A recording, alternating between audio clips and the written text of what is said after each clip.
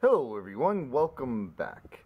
So I was watching a video from Jamie from Journey North. I'm going to put a link in the description to his channel. But he does some awesome stuff with old tools, he refurbishes them, he gives you a great history of them. It's just an awesome channel, awesome guy.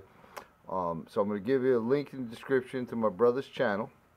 And I had mentioned that I had a bricklayer's hammer or masonry hammer. That was my dad's.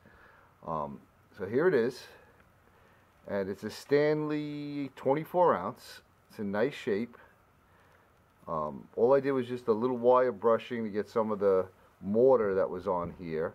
And if you don't know what a masonry hammer is, basically this is used when you're bricklaying, you're doing cinder blocks, and you tap along where you want to break the brick. You're basically cutting it. And I'll tell you what, when you got some practice with this thing, you can make a very, very accurate cut. And my dad had a few of these. I think my brother has the other one. And 20 some odd years ago, it loosened up, and I forget where I was, but I didn't have access to take it all apart and fix it. And I just threw a couple screws in the top. Jamie, don't cringe. But it needs a new handle. But the way it goes is, when my boys were small and I would take out a tool that was my father's, I would say, your grandpa had this in his hand. And they were like fascinated with that.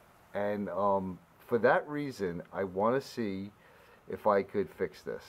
I don't know if it's going to work. I may have to end up putting a new handle on it, but I'm going to try. So what I'm going to do is, I got some various little dowels that I whittled down, and I'm going to glue these in here.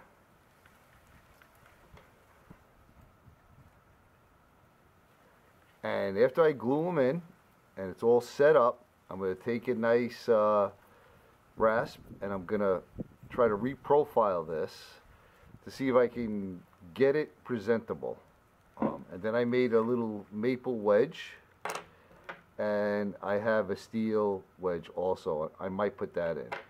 Don't know how it's going to come out, but I'd love to save the handle. So first thing I'm going to do is just glue this in, and when this sets, I'll bring you back. Alright, so I got that pretty well plugged up. It's not looking too bad. Hopefully it works. So now I have my Oreo made in France cabinet rasp that my son gifted me.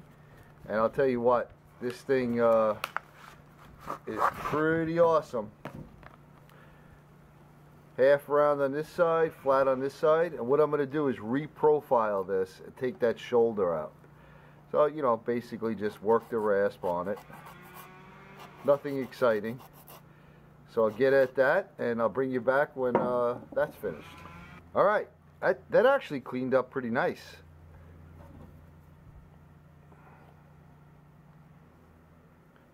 So now I'm going to start to drive this on, like I showed you when I did my axe video. Going to be hitting it from this side. I can't do it in front of the camera. But first I'm going to put a kerf in here, so I can put my wedge in. So I'm going to just saw a kerf in there, very simple, and then I'm going to drive this on, and I'll bring you back. Alright, that went on really nice. I'm so pleased with that.